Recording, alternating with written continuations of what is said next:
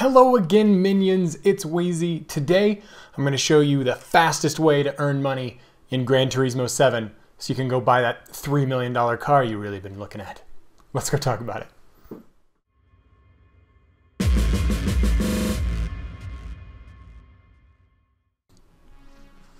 Alright, so the place you're going to want to go for this is in your world circuits.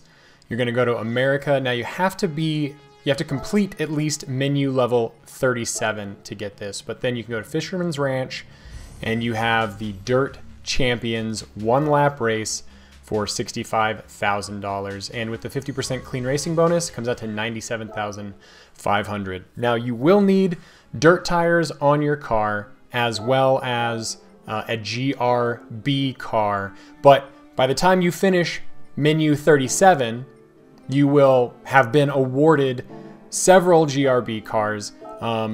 So choose whichever one is the highest PP rating, performance point rating, that you have.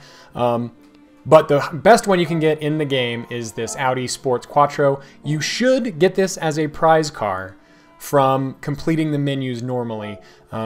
If for whatever reason you don't, or you don't have it, just use whatever the highest GRB car you have is, and then head over to the tuning shop, buy some dirt tires to put on it, and buy the high RPM turbocharger. So I'm going through here to show you that these GRB cars already have most of the upgrades already purchased and installed for them, but you can buy the high RPM turbocharger for $18,000, and that will give you a lot more horsepower, which is good to have as an extra advantage in your races. Additionally, I would recommend that you also buy the Nitro system because it will come in handy just by making things more convenient, especially if you ever have any kind of like slip-ups during the race. It's pricey, but you're going to be earning so much money this way that you're really not going to mind. So once you've got your car upgraded and you're ready for the race, go back to Fisherman's Ranch and jump in the Dirt Champions race and get ready to race around and around to make money. So each lap, this is a one lap event, and each lap, once you kind of get used to it, but just really in general, will take you a little over 3 minutes and 20 seconds, thereabouts. And if you win, as well as don't contact the other car, it'll give you a little bit of leeway, but in general, don't contact the other car, then you will get the $65,000 champions fee, as well as a 50% bonus for having a clean race. So clean race applies specifically to not running into your opponent, and when you do that you will earn $97,500 for just over 3 minutes work, and then you can loop again and again to earn as much money as you want as quickly as you can. So I'm going to show you one race through here. I'm going to show a couple actually, but this first one I jumped into, I'm in the Audi and I'm racing against the Ford. Now there are a variety of cars that can spawn in as your opponent here, and I'll talk to you a little bit about how you can help choose which one you want to race against. But in general, especially once you kind of get the hang of this, it won't make a big difference who your opponent is. Some are better than others, but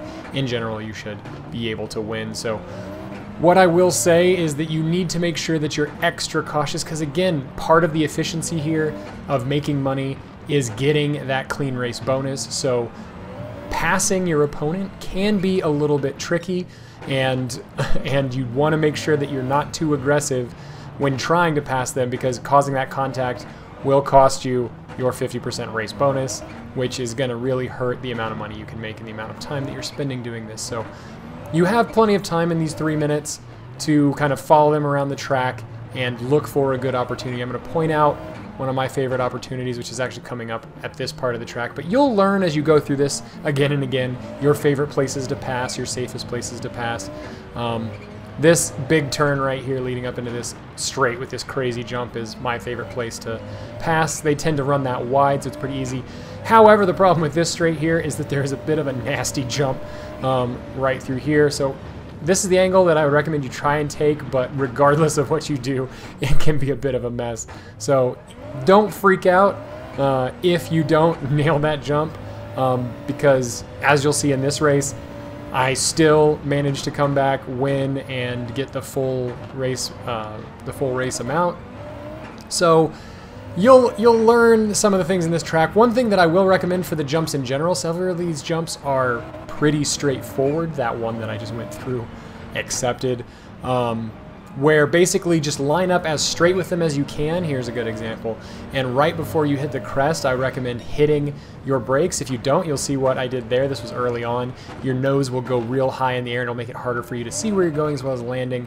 In the second race that I'll show you, you'll notice that before you hit those jumps, if you really mash your brakes, it'll shift the weight of your car forward. So instead of launching nose skyward when you go over those jumps, it'll keep your nose down and make it a lot easier and more controllable. Again, you'll get the hang of this, but just some tips I've learned in the couple of hours I spent experimenting with this to try and make sure I had as much information as I could for you guys for this video. If you just floor it over these jumps, you will get a floaty front end, and that can make things a little bit nutty. But again, as long as you don't run into the opposing car, you know, you will still get the race bonus.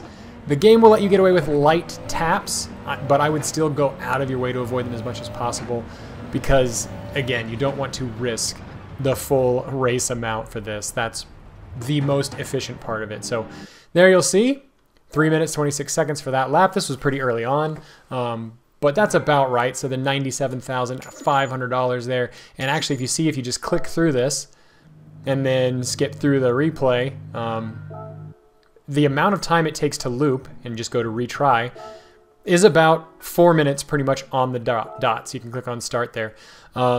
So between the loading time, the start time, the lap time, it is pretty much 4 minutes round trip, which comes out to $1.46 roughly $1 million per hour, which is not too shabby. Now, here you'll see me kind of backing in and out of the race. If you exit all the way out of the race to the race selection screen and then go back in, each time you do this, it will randomly select a new opponent for you.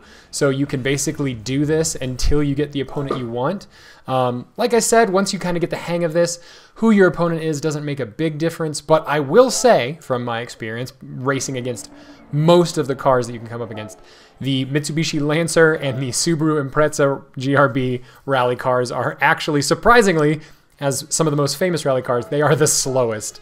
So if you want, you can do what I'm kind of showing you here, which is I went in and out because for my testing, I wanted to make sure that I ran against as many of the cars as I could. So that time I was leaving until I got the Subaru. I got the Subaru, and then this race is against that Subaru. So if you have a particular car you want to race against, you can do that. One thing I will point out about the Subaru and the Lancer is because they are so slow, you will have to be extra careful behind them, because as you can kind of see here, they run slow enough that it can be, I found myself running into the back of them a lot more often than I did the other cars, just because they would slow so much through the turns that I had to be extra cautious. Your overall lap times against these cars won't be so much slower that it's really costing you money to choose the slower cars. It will make it just so that it's more forgiving on mistakes, and so that in general they can be easier to pass. You'll see in this run I also have installed the nitrous on my car, so I can use that when there's an opportunity to pass, but mainly I use the nitrous towards the end of the race to maintain a lead, or if I've made a mistake and I need to come back.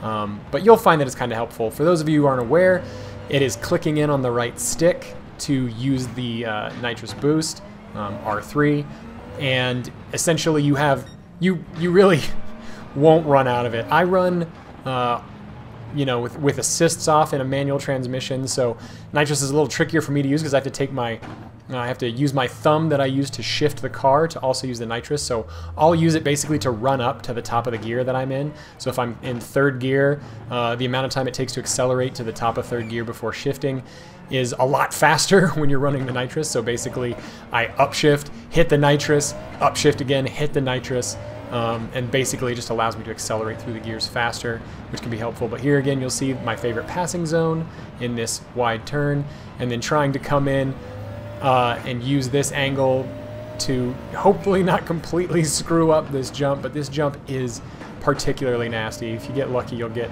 okay through there. For whatever reason, the computers are basically flawless at that jump every time, but the latter part of this lap from here on gives you plenty of opportunities to use the nitrous, which is nice to have. You don't need it. You can still catch up and run the race perfectly well from this point without the nitrous. But it's a nice little safety to have, and especially if you manage to really make a mistake and you really need to chase them down at the end, it can be a good little bonus to have. So here I was a little bit further on. You'll see before the jumps I'm hitting my brakes and keeping the nose a little bit more down.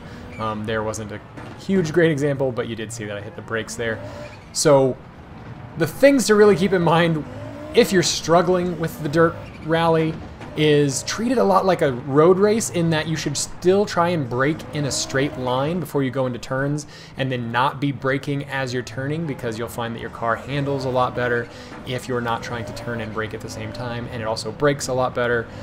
So that's easy to kind of lose track of when you're doing a rally race where it feels like you're sliding all the time anyway, so you might as well just turn and brake all at the same time. But the same basics of driving apply here, in that you should try to brake leading into your turns in a straight line, and then accelerate through while not braking. It just gives you better traction, better braking, all of the above. So as we come through to kind of the end here of this race, you'll see that once again got the full race amount. Another thing to keep in mind is if you do make a mistake, slam into the other car, don't get too discouraged, because as long as you win, even without the race bonus, it's still $65,000. So that's good enough for 3 minutes of work. I wouldn't recommend restarting a race just because you get a bump, because it's going to cost you more to restart than it would be to just finish it out. Take the $65,000. If you run a clean race but get second, you get like $56,000 and change, which isn't obviously as much as 65. So if you find yourself behind and you have to play dirty to win, it's still better to win than to come in second. But the goal, what you're really going for is that full clean race, and it'll help you earn money. I'm showing an example here. I had a couple of Aston Martin invites, which means that I have a limited amount of time to go in and buy these cars. So that if you have something like this come up, this can be when it's a good idea to be able to grind for some money. So if I need to get, between these two cars, like $4.5 million, the amount of time it would take normally racing in the game, doing normal events, would be significantly longer than, for $4.5 million, if I'm getting about $1.5 million per hour, right? I'm talking about 3 hours of rally racing, which is still fun. It's still a fun little race to run, to be able to get enough money to grind those out. Or what would it cost? 40, 50 bucks, like a lot of money in microtransactions for that. So this is really an effective way to do that. I'm going to show you a fun clip of this turn here again, where I managed to, I was really trying to, okay, if I hit this angle right and I just go full beans, maybe it'll just kind of work out, and I ended up kind of literally flipping the car over, which honestly, I don't think I've seen that in a Gran Turismo since like Gran Turismo 2 with like the Suzuki Escudo being able to fly. But another reason I tell you, like, don't get discouraged, I flipped this car over like that. I did not get the clean race bonus. I don't know if it was right there or somewhere else in the race. Maybe it was later here when I was trying to catch up, where I made some contact. But I still ended up coming back and winning this race. So I still got $65,000 for that, even though I managed to flip the car all the way upside down. So I'll show you at the end of this. I went through and watched the replay and caught the third-person action replay of the car going upside down, in case you want to see that. But in general, that's it. That is all there is to getting the money that you need to in this game. This, as of right now, we're like a week into Gran Turismo, but Gran Turismo 7. But as of right now, this is the fastest, most efficient way to earn money. $100,000 essentially every 4 minutes isn't that bad. I mean, when you're talking about grinding 3 hours for a $3 million car, that may sound like a lot. Oh, there was the contact I got trying to catch up. That may sound like a lot, but think about if you want to buy a Ferrari, you 15 minutes, or less of running this race, and you've got enough to buy a $300,000+ car. This can just be a very useful tool if you just want to grind out some money pretty quick. I got the pre-order on this game, so I started out with over $1 million, and that's really carried me through most of the games. So I've been able to buy stuff without worrying about cash, but you will find a time when cash is probably a little bit tight, or you have maybe a limited time purchase on something, and this is a really good way to get a lot of money in a short amount of time. So there was all my tips and examples for how to get through this race, how to do well. Here's the replay of me going full beans through this. and I just like, I catch the jump, I hit the fence, and it just literally goes upside down. Super slow-mo here. It just, unbelievable. It's the only time I've ever seen a car reset on this. I think there's an assist for that, but I turned off car resets. So turning upside down will reset the car. All right, hopefully you found that helpful. Hopefully now you have a relatively easy way to go and grind yourself some money so you can buy whatever car you want without having to spend real world money on microtransactions. If you guys enjoyed that video and found it helpful, leave me a like. If you guys like paying real money for cars, or like just earning the money naturally by playing for hours and hours, okay. Subscribe if you're not already a minion so you can become one, and I'll see you guys in the next one.